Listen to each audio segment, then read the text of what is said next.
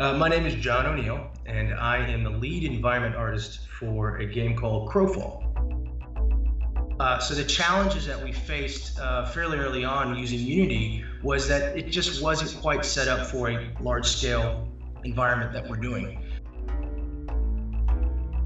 And so I quickly ran into some issues. I ran into a lot of problems using their kind of standard tools. And so thank God I found Adam.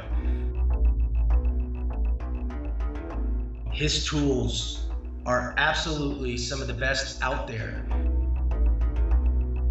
He has made my life in particularly much easier. What Gaia and GeNa and now the CTS shader has allowed me to do is create these environments the way I've always wanted to from the very beginning. What I loved about Gaia really resonated and hit me right away was the ease of use. It was just so easy to get in there as an artist, see what you're doing, see how it's updating, and kind of have a better control instead of just putting in numbers.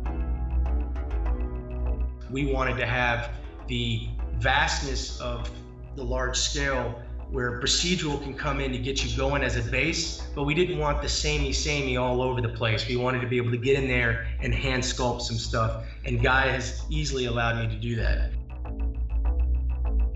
When I recommend this tool for other artists and studios, which I have, is just how art friendly it is. For the environment artist, it's just that's such a key component. I can't overstate that enough.